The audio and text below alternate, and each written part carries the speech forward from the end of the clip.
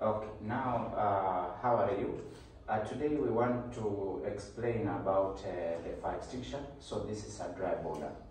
So this dry border, sometimes it is called a fire extinguisher ABC. The reason why it is called like that is because it can be able to switch off.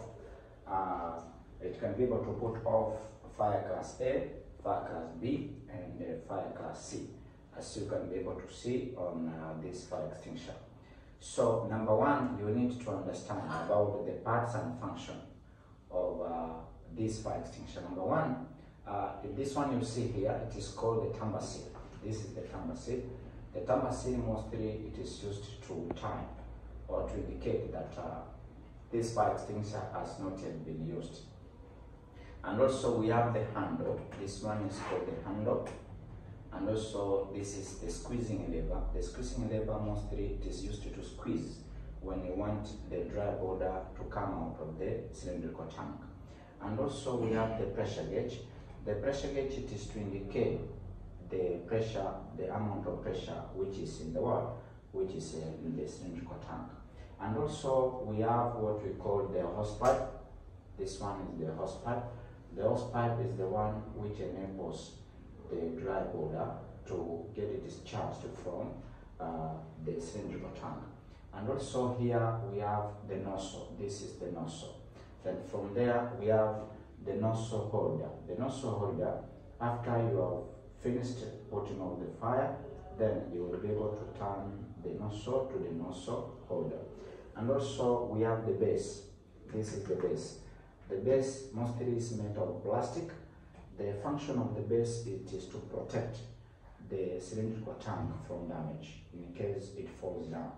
And also this is the cylindrical tank, as you can be able to see. And also another thing you are not supposed to forget is the labeling color. Every fire extinguisher, it has a labeling color. Like now, the dry border has a blue color, is labeled blue, so that you can be able to distinguish between the dry border and other fire extinguishers. So in this video, you can be able to watch when you are free, and also remember to subscribe to our YouTube channel. Now here with me is the first student. He will tell the name, and also we have another student here, and also we have another student here. So I want to give them a chance so that they tell you the name and also the course they are doing and how they are planning to do IATA this coming September. Thank you, teacher. My name is Mohammed Abdulrazak Mahmoud. I am in Mogadishu Aviation College doing IATA airport operation. Very good. Welcome. My name is Mohammed Abdullah. I am student here at Mogadishu Aviation College doing IATA airport operation.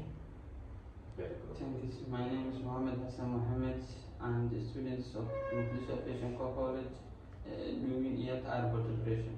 Very good, very good. Thank you. Thank you.